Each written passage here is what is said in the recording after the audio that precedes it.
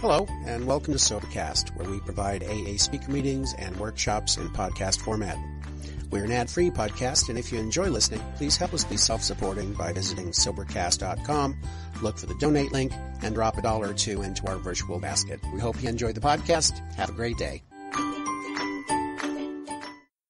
My name is Eli. I'm a recovered alcoholic. I've been a member of Alcoholics Anonymous since 1991. I've been clean and sober since June 4th of the year 2000. Just to kind of give you an idea of kind of alcoholic I am. I'd just like to start off by saying thank you for everyone who had any part in my invitation to come out here to share my experience. This means a lot to me. This is a privilege for me. This is an honor to be able to go somewhere because someone asked me to and share my experience. A lot of people this weekend that I'm meeting for the very first time. I don't know if it's this town, this city, this state, or this conference, but there's a lot of love that I've experienced just in the last 2 days. I feel welcome, I feel invited, I feel a part of, and I've never been here before in my life. So thank you for that.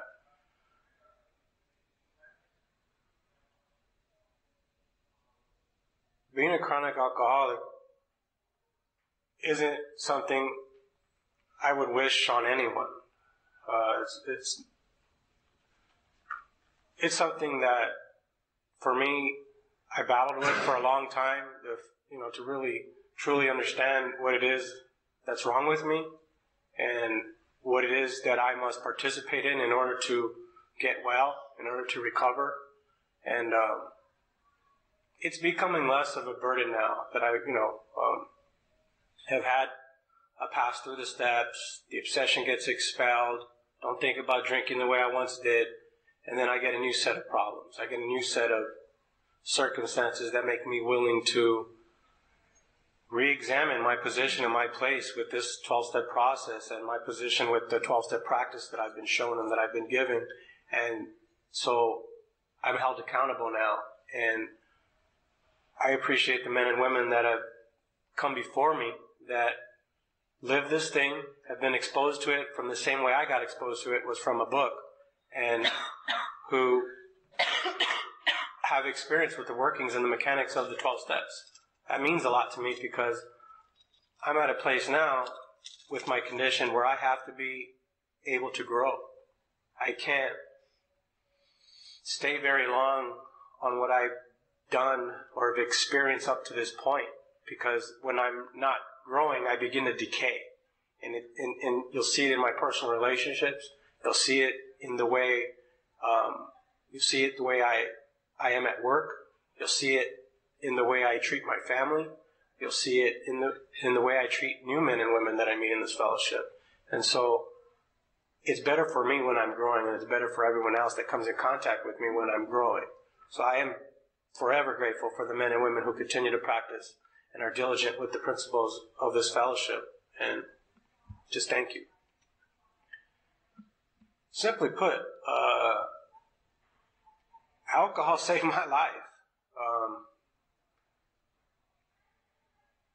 When I discovered alcohol and the way it made me feel, I was about 11 years old. I could tell you about Grandpa feeding me beer when I was, a little toddler, but I drank on my own by the time I was about 11. And by the time I was 16 and a half years old, I was sitting in seats like this. I was already in the rooms taking newcomer chips. So I didn't have a huge drinking career the first time I come in and get exposed to this thing that I thought was Alcoholics Anonymous, which what I thought was conferences, conventions, marathons, and meetings. And I'm in a place now where my gratitude is shown for my appreciation of those things, but more so what came out of a book that has its title Alcoholics Anonymous. That was written back in the 1930s, and not ever being exposed to that the first time around, going to meetings, taking chips. I had no idea how sick I was, and I had no idea that I was going to get drunk again, just like a lot of people do. Most people don't take into consideration that because of this condition that there's no cure for it, because of this condition that there's only one way out that we found that works, if I'm not participating in that, then I'm just waiting to get drunk again. And it's only a matter of time because of all the different components of this disease. The physical part is that I can't control how much I drink when I drink. That's the bottom line. I never have. At 11 years old, the blackouts came pretty fast.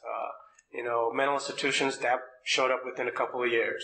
Jail, that came just a couple of years after drinking. All these circumstances, situations, those things do not spell alcoholism, but some of us that suffer from alcoholism do have those experiences. So this is probably the only place that I get to talk about some of these things that I've experienced. Some of us drink so much when you separate us from alcohol or other mind altering substances. I can only go a few days before my hands start to shake and tremble, and by somewhere usually between day 5 and day 10, I'll have visual and auditory hallucinations from DTs, from delirium tremens, and I'll see things and hear things that are not real. And a lot of times I'm having these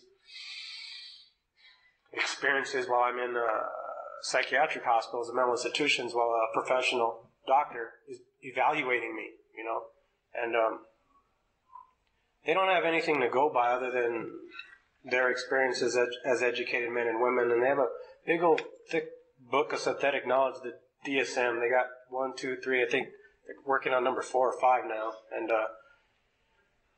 my symptoms that I'm showing resemble a lot of the conditions or illnesses that are in this book, and so they'll treat me for racing thoughts. They'll treat me for having visual and auditory hallucinations. They'll treat me for having mood swings. One day I'm happy and I'm okay. Next day I'm mad and angry or sad. I'll go up and I'll go down. My thoughts will go this way and that way and round in circles, racing thoughts, just day in and day out. And a lot of times I can't sleep too well at night. A lot of times my appetite's not too great. And so what these doctors, they're going to do is help me based on what they think they know about my condition, because to them it might look like schizophrenia if I'm seeing things and hearing things that aren't there.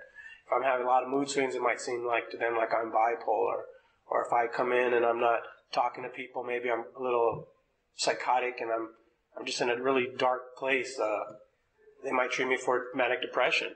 And so what happens is I take medication, and eventually I'm released from these institutions and these facilities after 48-hour hold or 72-hour hold or a 14-day hold or a 21-day hold.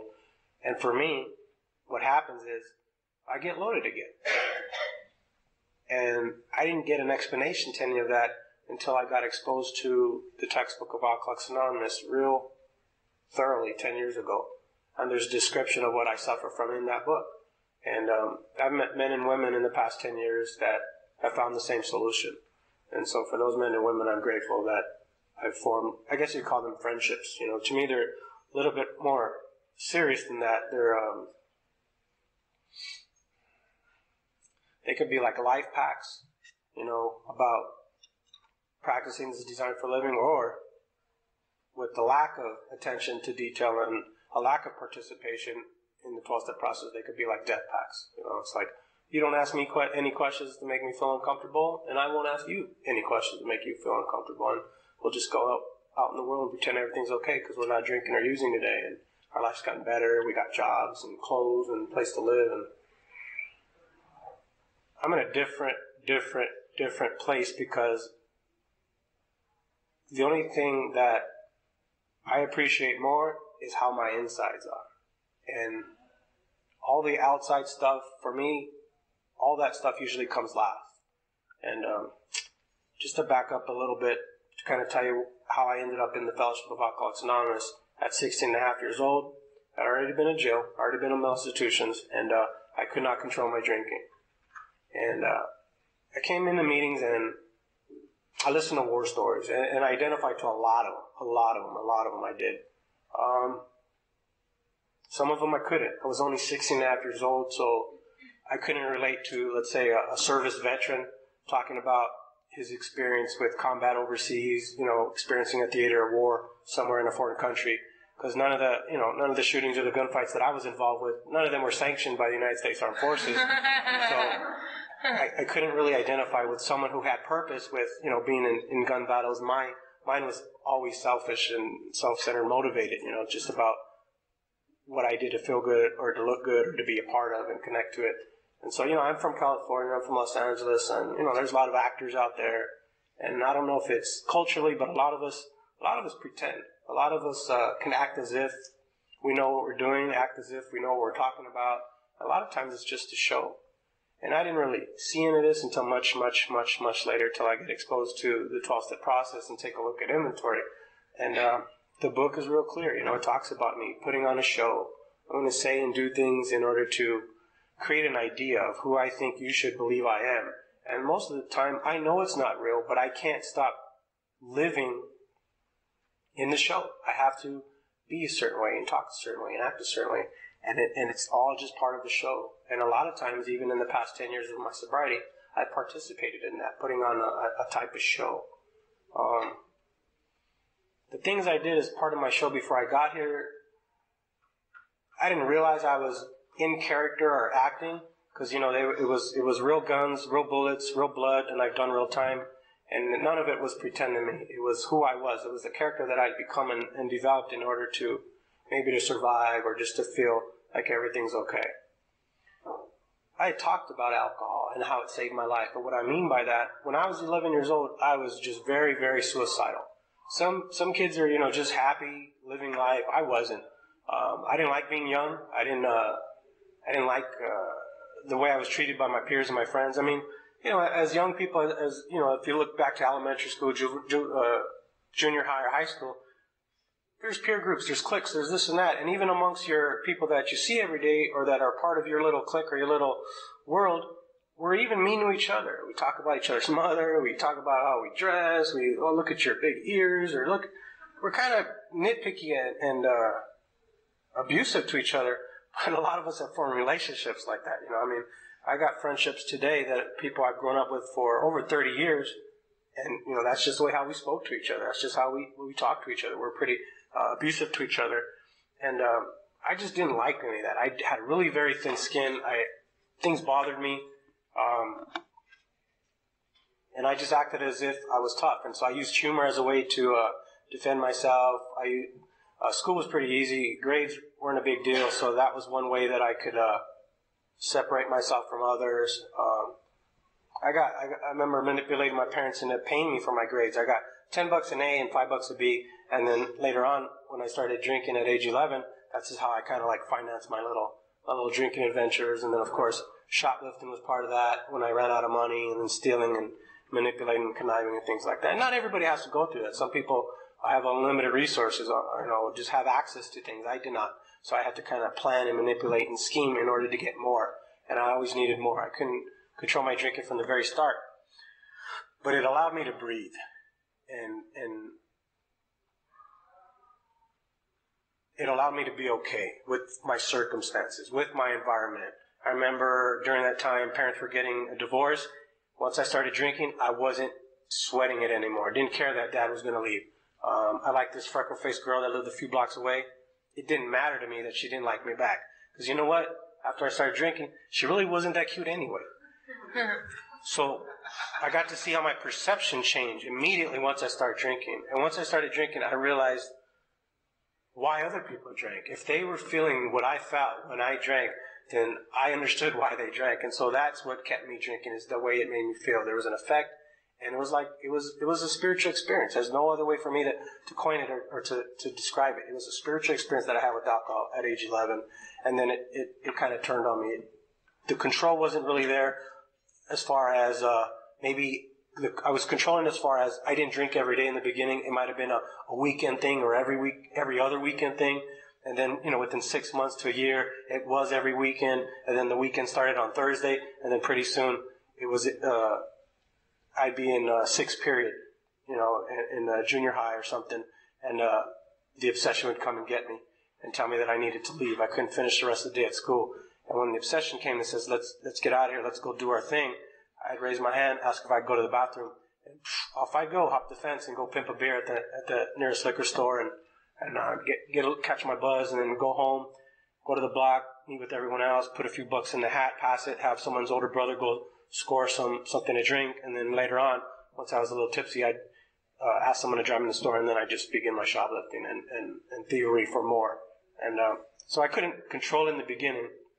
And just to kind of explain that, it's something that the textbook of Alcoholics Anonymous refers to as the phenomenon of craving. I didn't hear anyone talk about the phenomenon of craving at the first meetings I went to. I went to meetings for a long time. I went to meetings sometimes more than once a day, and I went to meetings 6 or 7 days a week. No one talked about the phenomenon of craving, and no one talked about that if I'm an alcoholic, I have an allergy that manifests itself in my body once I take that first drink. No one talked about that. No one talked about it at the meetings that I went to. So it's kind of like my responsibility, my duty now, to talk to Eli when he's 16 and a half years old and he's sitting in a room and he doesn't know why he's an alcoholic. So if you're anything like Eli was when he's 16 and a half years old, the next time you drink, you will not be able to stop once you start if you're a chronic alcoholic. You may not be, and that's the only hope and that's the only thing that can get you off the hook. Hopefully you don't have what I have. But when I drink, I can't stop. And I'll give you an example of what that looks like from my experience. When I was 8.5 months clean and sober, separated from booze and everything else, the longest that I'd ever been before. I love chips. When a 30-day chip, I'd never seen anyone take a 30-day chip before when I first started to come around. I didn't understand what that meant until, I started to kind of just watch, and that meant that person hasn't used anything or drank anything in 30 days.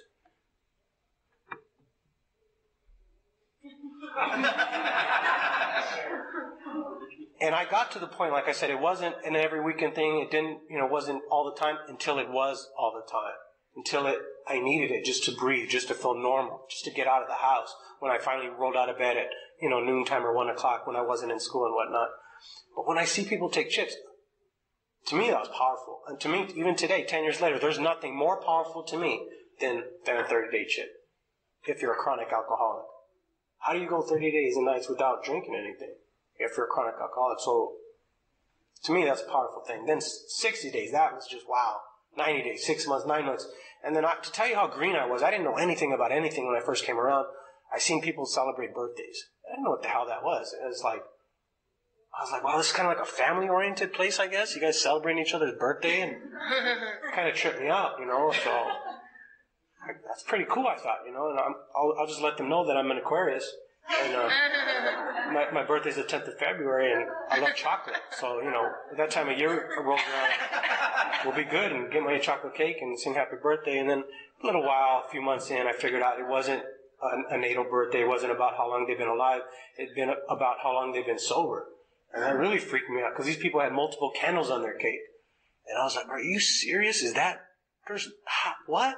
And then the slogan started coming. Well, yeah, we don't drink no matter what. Even if we want to, we don't have to. And we just keep coming back. And all these different things, one day at a time. And so I'm 6.5 years old with the desire to not want to drink anymore. And the belief or understanding that I know what these slogans mean, I know what these cliches mean, and that I could somehow pull it off by just listening.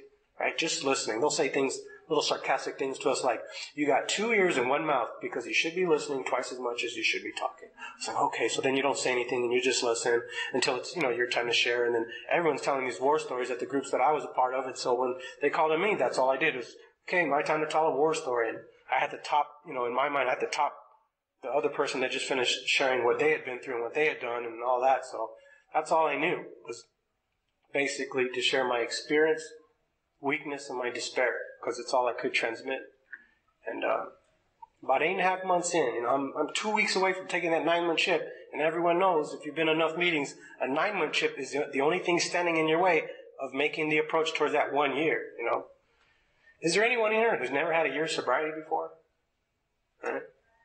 And if you're anything like me, you might have the idea that if I can get a year's sobriety, everything else is going to get better, work itself out somehow, some way. I just need some distance from the last time I took a drink. A year, right? It seems like you're working towards it. It's like these chips are geared towards giving that kind of hope. You got 30, 60, and 90 days, and then 6 months, and then 9 months, right? And I love them chips. I was like I told you, I'm like a chipmunk, So I got about 8.5 months separated from booze and everything else, further than I'd ever been before. Ever! And I could not have done it without the fellowship of Alcoholics Anonymous. I couldn't put more than maybe 2 days together on my own. Maybe once in a while, 3 days on my own. And if someone asked me, when was the last time I drank? I said, well, it's been like a week. And in my mind, 3 days was like a week.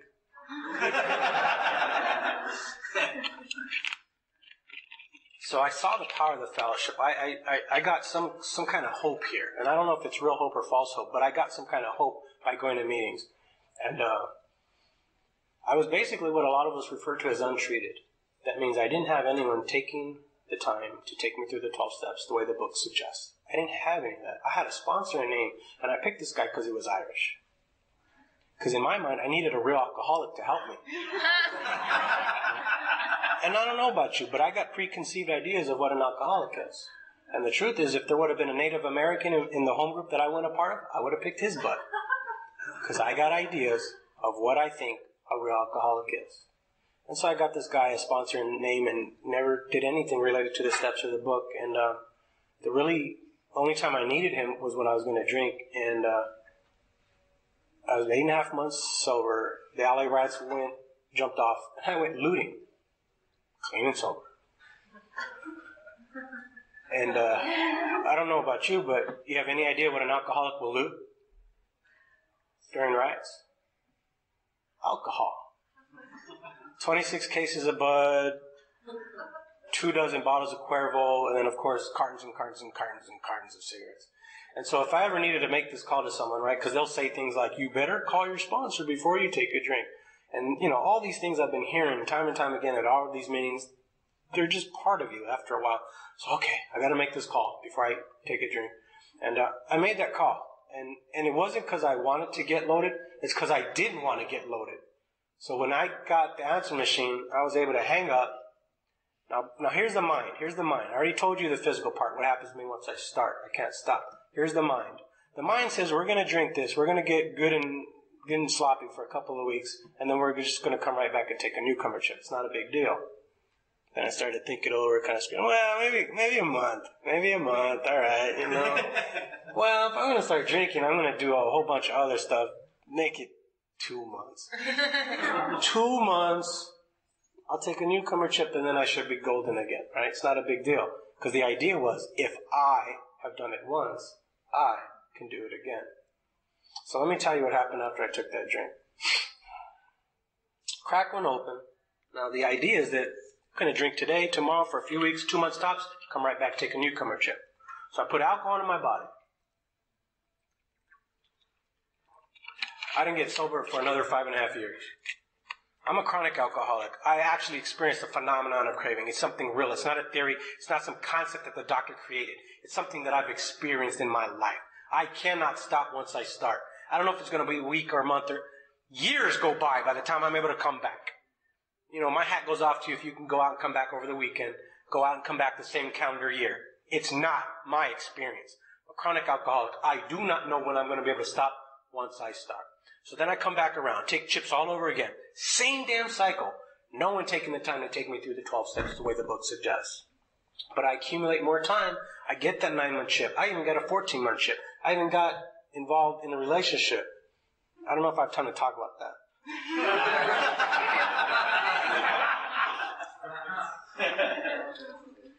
I went through a facility, dual diagnosed facility. And how did I end up there? I ended up there by way of these psychiatric hospitals and mental institutions. So I ended up in this dual diagnosed place. And, it's funny talking to people who get diagnosed with schizophrenia, then you find out how much crystal meth they've been doing. It's funny to talk to people who suffer from manic depression, and then you find out how much they drink. And it's interesting to find the other people that are in the middle that are diagnosed with bipolar, and you find out all the different mind-altering substances that they've used to create that emotional roller coaster in mind. But the doctors, will peg them with one thing so that they can treat it for whatever reason because they want to be helpful and useful. So I ended up in this facility, and I ended up talking to this girl who worked at this facility, and a couple months in, started hanging out, started talking, and then started with holding hands, and then it started with the kiss, and then it went from there. And so I went to meetings, and like I said, second time around, took a 9-month chip. Second time around, I even celebrated a birthday. And I thought that was like, thank you, thank you, thank you, look what I've done. I'm a meeting maker, and meeting makers make it. And all that sort of thing, and untreated. No one taking the time to take me through the 12 steps. No exposure to what the book outlines. No real exposure to Alcoholics Anonymous, and Alcoholics Anonymous comes from a book. So, About 14 months in, going to meetings, untreated. What happens to an untreated alcoholic after a period of time? This mental obsession, this idea that I have, this illusion, right? An illusion simply is a false perception of reality, right? Something that can deceive me or mislead me intellectually. The stars, Arizona must be beautiful at night if you can get to a place away from the city lights and you just look up at the stars. Some of those stars are illusions. I'm just looking up at the light where that star used to exist because it takes it thousands of years for it to reach Earth for me to see it. That's an example of an illusion, how something can trick my mind and me believing it's real when I see it. It looks real. I'm not an astronomer. I can't tell you which stars are real and which ones aren't. But I just know some of those are illusions. Some of them aren't real. I'm just looking up at the place where that star used to exist. But it may have burnt out thousands, if not millions of years ago. But the illusion that I suffer from is described in the book from approximately pages 23 to 43. It's all through the book, but it kind of narrows it down from approximately pages 23 to 43. It talks about my mind. My mind has the idea that the next time I drink, it's going to be different. The next time I drink, I'm going to control or enjoy it. And it's not the reality. The reality is I can't stop once I start, and there's nothing enjoyable about that. There's nothing controlling about that. And so me and this girl, I'm involved with, I was with her for over a year. I must have got involved with her when I had maybe 90 days or so. And she seen me celebrate a year, and it's hard not to fall in the idea that my life's improving because I'm not drinking, because there's no blackouts, there's no arrests, there's no more hospitals, there's no more this, there's no more that, there's no more a lot of that drama that's attached to some of our alcoholism, but there's still alcoholism. And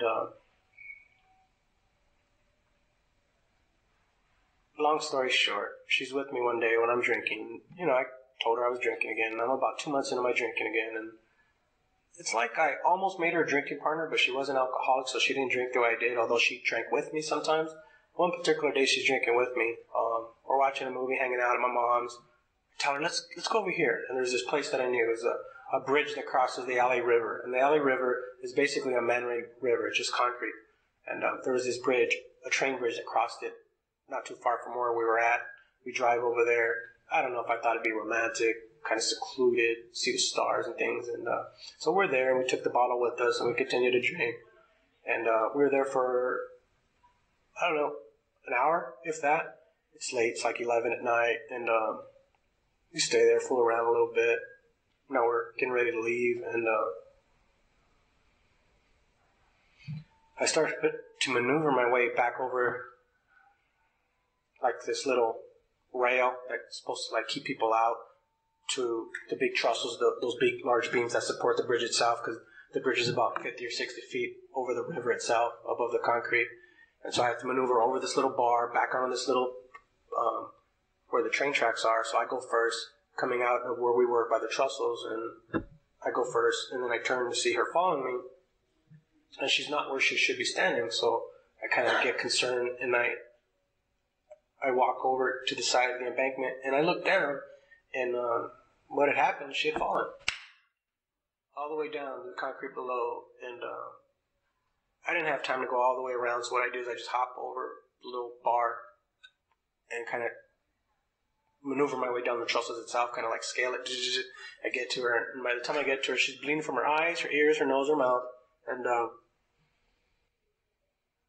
when I pick her up, she gasps for air, and I didn't know it at the time, but you're not supposed to move someone with a head trauma, so I pick her up, I carry her to the side of the embankment. She's a little too heavy for me to carry all the way up, so I lay her down gently. I grab her car keys, I drive to the nearest payphone, I call 911, told them what happened, hang up, call my mom, told her what happened, where I was at, hung up, drive back.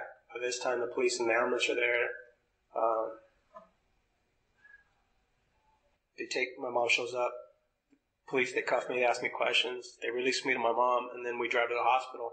And then I had to describe to her father and her mother and the rest of her friends and family what had happened. And that would have been a perfect opportunity for me to look at drinking in a way where I can use this as a reason not to drink anymore. Here's someone I care about. Here's someone I was in love with. This is a woman that I saw every day, talked on the phone every day, and still wrote love letters to every day. And now here she is, hurt and injured because of this experience with drinking. That would have been a perfect opportunity to use that as an opportunity not to drink anymore. And some people can use an experience like that because she died 2 days later from her injuries.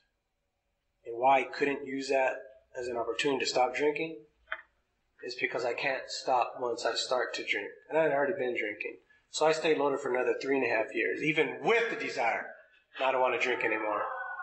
So I don't know if you know what that's like, to get drunk even when you don't want to get drunk.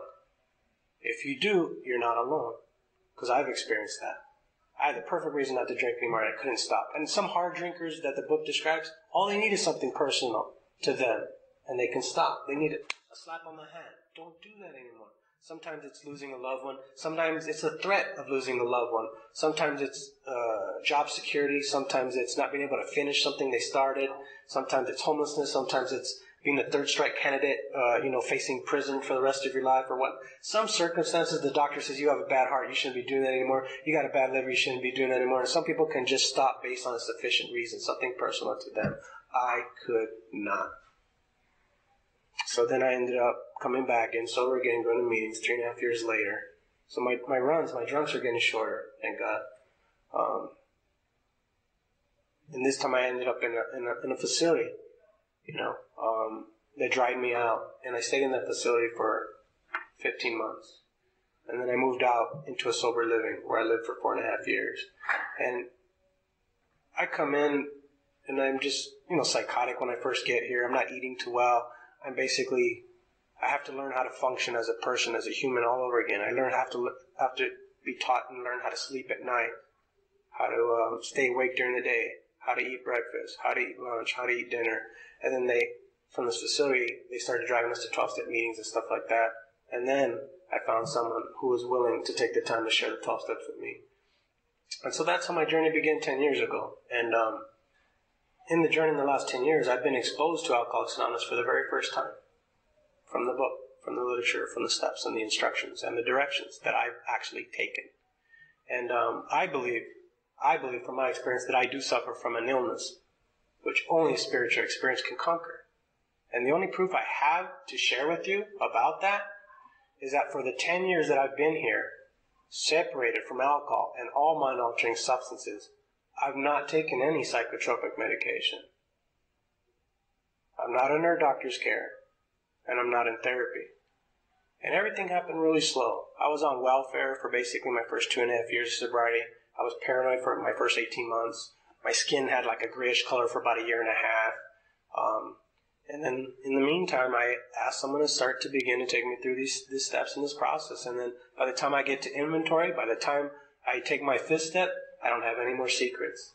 The stuff that happened to me as a child, because I'm an incest survivor, my older sister did things to me that no person should do with their little brother. And so that was a secret. That came out in inventory, looked at it. And what's interesting about that, what I can share related to those of you that are 12-step people, I got to see the part that I played in that. Although I was a victim the very first time that my older sister did this with me, what I got to see was taking a look at my selfishness and some dishonesty and some self-seeking and some fear, where I'd actually begin to manipulate or blackmail my sister so that I can get what I wanted out of the deal. Because the first time she did it with me, I was a victim. But through inventory, I got to see that I was a victim that eventually became a volunteer. There was an effect that was produced by the things that my sister was doing with me, and I chased that effect. It produced something in me. And I'm an alcoholic that's willing to cause harm to anyone in order to feel better. Even if it's a member of my own family, it does not matter. I've done that. I've seen that through inventory, and I share that on my 5th step. And I get to see something like lust. How lust at times has been able to dominate me to the point where I'm willing to cause harm to someone, doesn't matter if it's family or not, just to satisfy my own selfish sexual needs and desire. So I get to a place, look at these things that I find objectionable. When I'm ready, say a prayer. Move to the next, right? Kind of sit with it, pause. Am I really ready to have these things removed? I can't do anything about them anyway because I do the same thing over and over again, even when I don't want to. Say a prayer, some things gets removed, then they have me make a list in the 8th step, and my inventory helps me make this list. And so in the 9th step, I go back to my sister for the harm that I caused her, for the way I used her just to make myself feel better. And I go back to the parents of the woman who died from that bridge. Not because I killed her, not because I caused her death, but there was definitely a part that I played in her passing. And so I had to go back and look them in the face and stand in their home and acknowledge the part that I played in their daughter passing. And each time I make an amends, each time I made an amends during that past the steps, my faith grew. I saw this power work in my life. It did things for me that I wasn't willing to do. I was not willing to go back to the parents of that girl. That's like admitting that I killed her. I wasn't willing to do that until I'm redirected, taking a look at the book, and then it's right there in black and white.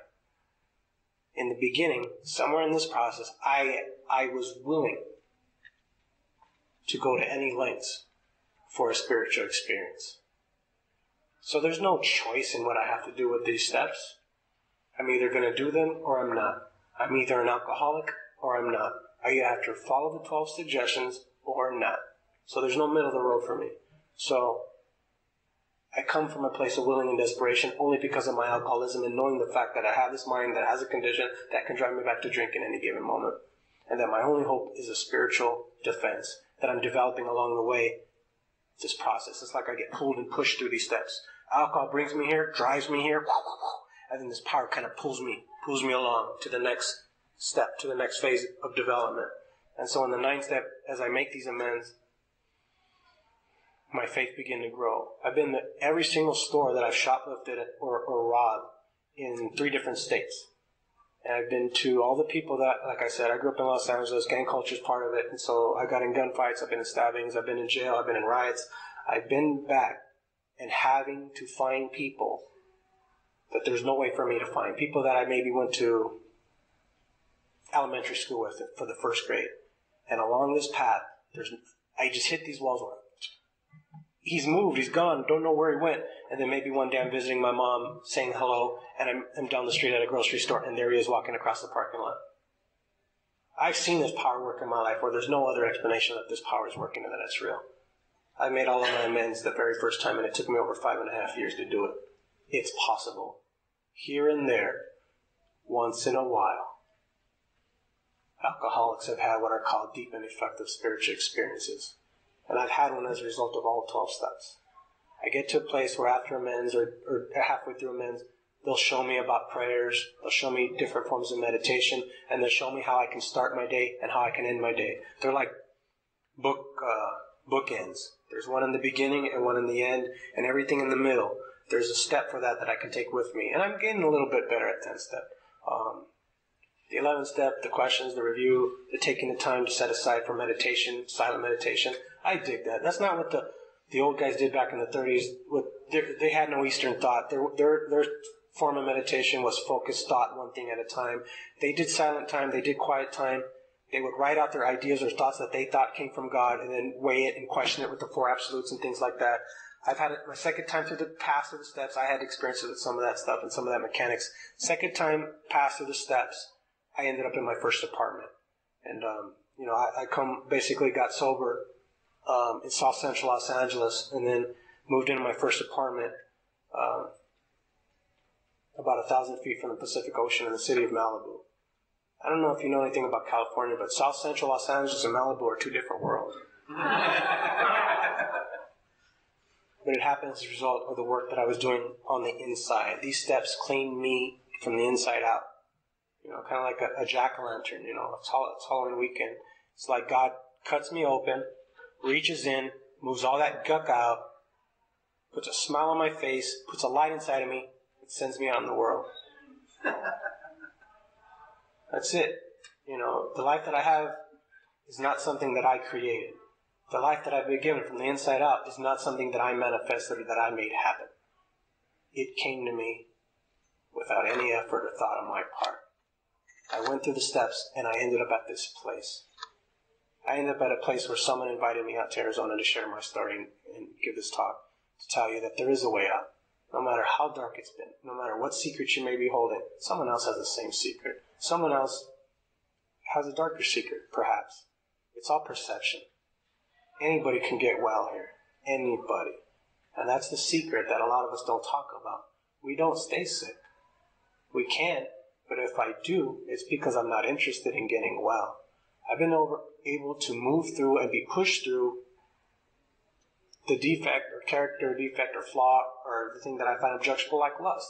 I don't look at women in Alcoholics Anonymous the same way I did 10 years ago or even 6 months ago, to tell you the truth. This guy that's taken me through the steps now, this is my fourth pastor. He's a Buddhist practitioner. The first time I was taken through the steps was by a Muslim. I'm just sharing this with Jeff. And I didn't plan this. First guy who took me through the steps was a man who was Muslim. Second time I was taken through the steps was by a guy who was Jewish. Third pass through the steps was by a Christian. And now a Buddhist is working with me.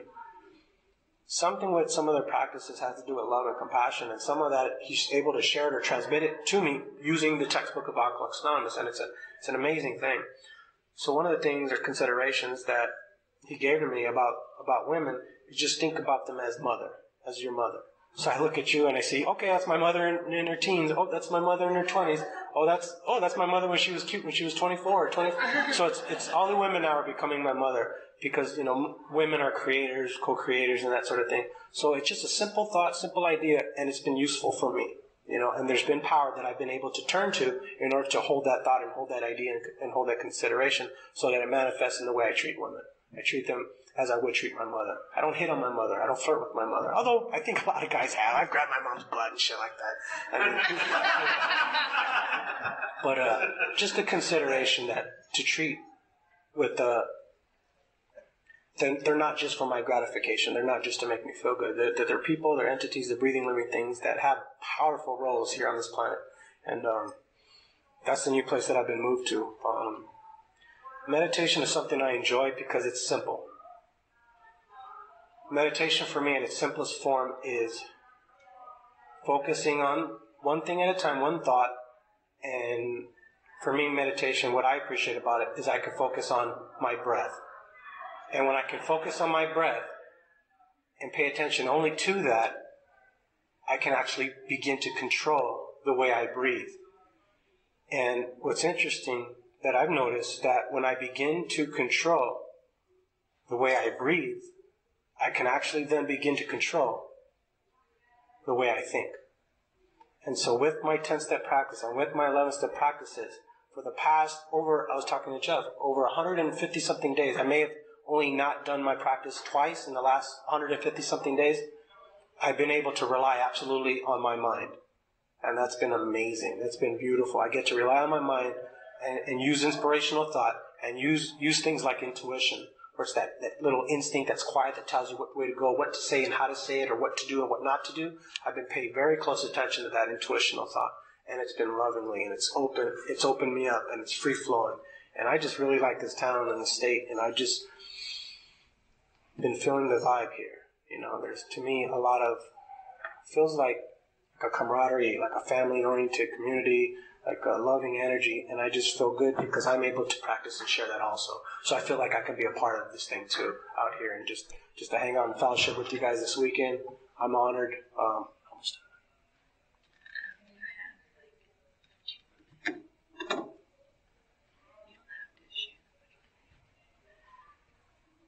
I definitely appreciate the opportunity to be invited here to connect and to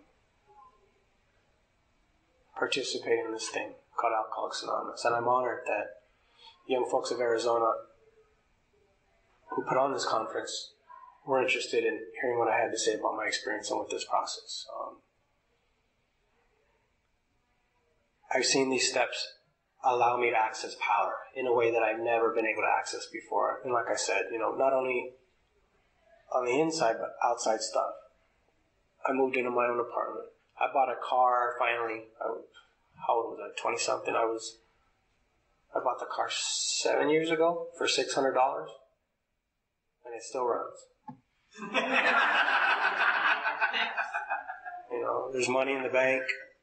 I have a credit card. When I was 19 years old, I got a 16-year-old girl pregnant. I was there, I got to see the child being born. And as a beautiful, miraculous experience as that one is, seeing childbirth and creation and God, and in the midst of all that, that didn't keep me sober. But because of Alcoholics Anonymous and the 12 Steps, I had a relationship with that boy, with that son. I was there the day he was born. I've been there sporadically throughout his life in the first few years because I was still drinking. But when I finally got sober 10 years ago, I still wasn't in the position to be much of a father. I had to really pay close attention to what's offered me here with the steps. And so I just figured, wherever these steps take me, if it can allow me to be whatever I'm supposed to be, if I'm supposed to be a father, if I'm supposed to be a better son, if I'm supposed to be, a decent uncle or a good grandson and things like that, I've been afforded opportunities to be of service to family. Finally, like I said, after my first 2.5 years of being on welfare, I started to go to work and I started to pay bills, and then I started to pay that child support that I got behind on. And they suspend your license when you're not paying child support, so they gave me my license back. And then a few years ago, I got a commercial driver's license and little things like that. And it's interesting, but over the years, I've shared some of this program with this child of mine. He knows the Serenity Prayer, and he can actually sit still and do a 5-minute meditation with me. And he's done that since he was 13 years old. And 2 months ago, his mom married a few years ago. She married a man who joined the service, and they got stationed in Hawaii. So it's like, right when we're starting to spend more time together and develop, it's like circumstances have separated us from again. Although we do use the phone and though we do use the mail, something came to me out of meditation, and it said, why don't you go surprise your boy for his 15th birthday? Wouldn't that be neat? And, and it was like, his birthday was like a week away, and I had things going on at work, things going on that I needed to, and it just says, yeah, what if I did? So, and it came out of a meditation, it came out of prayer, and so I asked my boss, what if she thought if I can take, this day and this day off, blah, blah, blah, and combine it with the 2 days that I have off from work, and then I looked financially, I couldn't do it, but I have a piece of plastic that you could put things on, so I figured, hey, why not? And so I considered it, and then I ended up actually doing it. And so I asked his mom for permission first to come out and visit and surprise him, and my mind said she's going to shut this down. She said, send me the money instead or something like that, and my mind's just all twisted, has its ideas of what it thinks it knows, and she thought it was a great idea. And so I did. I flew out there for 4 days, and everything was on me. I never had paid for something like that where I got the room, I got the car, and all kinds of stuff. And a little neat story about that trip. I was only out there for 4 days in Honolulu, but I went to a morning meeting, 7 o'clock in the morning. And then, like a lot of meetings, they ask any people from out of town, things like that. So I raised my hand, from LA, California. All right, you're our 20-minute speaker then. We would like for you to share. We would like for you to share about the first step.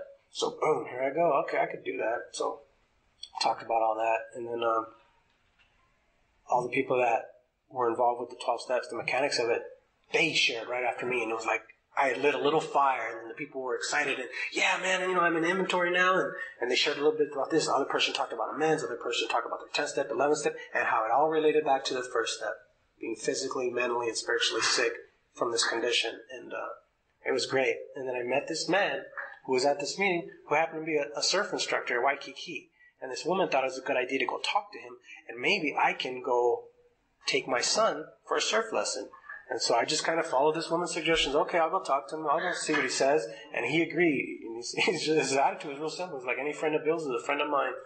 So I went to go pick up my son from high school, told him to grab his swim trunks. And that afternoon we went surfing at Waikiki. And that was a little memory that I was able to create because of Alcoholics Anonymous and the suggestions that I took. And being willing and able to follow through with that. There's power that I have now in my life where there was no power before. And then, of course, the paradox is it's not my power. The paradox is it's within me, but it's not from me. This isn't mine. It's what I've accessed because of the 12-step process. It's taken me on a journey from the inside out. And so that's just little something that I remember that I can share with current experiences and what it looks like in real life. probably spend the next year paying for the trip, but it was worth it. To see the surprise on my son's face when that Saturday when I showed up and I rang the doorbell and he answered the door, it's priceless. Plus, the little surfing memory that we created. We took pictures, and just the other day I sent the picture to him with a letter from the heart, and it came out of a place of prayer and meditation. And some of the things that I talked about, I wasn't sure if I should be able or willing to talk about them, because I talked about the fact that because of my selfishness that I had actually brought him into this world without being married to his mother. And that I know that has not been easy to be separated from your father and the distance that we have from each other. So just connecting to him on a different level, just seeing him and understanding him as his own entity. Even though he's my son, even though he's my flesh and blood, that's not all he is. He's actually a child of God, and he has his own thoughts, his own process, and that he's his own little entity. And I'm just like the vehicle that brought him here. That's it. But he's his own little person. And as I would say someone new that I'm working with, that I'm taking through the 12 steps, the little bit that I've been given as a man on this planet for 35 years is the little bit that I'm able to share with him in a real, gentle, loving way. I don't bash people with the book anymore. I don't attack them with this and that. This is A, this is not. I let people have their experiences, and I'm just more compassionate, and I've been relying on this intuitive thought. So look for the things, what to say and how to say them. And I've been using that and practicing that with my son. And just like those of us who work with new people and take others through the steps, a lot of working with people is just being able to listen, to find out where they're at and to find out how I can be useful and helpful. And so I've been doing that with my son too, and it's been tremendous. He's been sharing things with me and disclosing things to me so that I get to know him a little bit better, and vice versa. And it's just this exchange, kind of like the exchange with the sponsor and the new person. The sponsor's sharing something with you that you've never had before, and then you're also helping the sponsor grow because he's getting so much more by giving. So it's just this dance that we have, and I have that dance with new men in this fellowship, and actually that's changed too, because now I've just a few days ago I started to work with women. My first woman, I spoke at a veterans facility, and I'm going to be working with the United States Marine, which is amazing because a lot of harm that I caused in my life in the streets, I felt guilty about the freedom that I misused. I have a grandfather who served in the Vietnam War, and I carried a lot of guilt and shame about the way I treated my freedom, took it for granted as an American, and I always look for ways of what I can do to make it right. And at this particular meeting, one woman who served says, keep doing what you're doing. Continue to share your experience and be willing to work with people. And then 2 days later, or a day later, one of the women from that facility called me up and asked me if I'd be willing to help her. And usually this facility, it's an all-women's facility, they don't allow any men to work with them, but they're going to make an exception. They're going to try this out. So we're both kind of looking forward to this partnership, and it's just an opportunity. That's all it is. It's just another opportunity to be able to share with another living person what Alcoholics Anonymous truly has to offer. Bottom line, my selfishness is the fact that I'm just grateful that I don't have the obsession anymore. I don't have the obsession to drink. I don't suffer from the idea that the next time I drink, I'm going to control and enjoy it. That idea is gone, and it's been lifted, and it's been replaced with this God idea. And the only reason I'm not drunk today is because of the grace of God. That's the beginning and the end of my recovery, but the grace of God. And the 12 steps just allow me freedom from me and my mind and what it is I think I want because of the things that drive me from my selfishness, self-centeredness, being driven by fear and self-seeking and self-delusion. These are things that I continue to go through the steps to have them removed so that I can continue to be useful and effective with other people in family, at work, and here in the fellowship,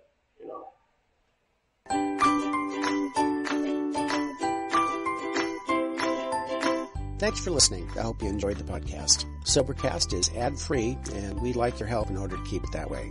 So if you'd like to help us be self-supporting by pledging $1 or $2 a month, visit Sobercast.com and look for the donate links.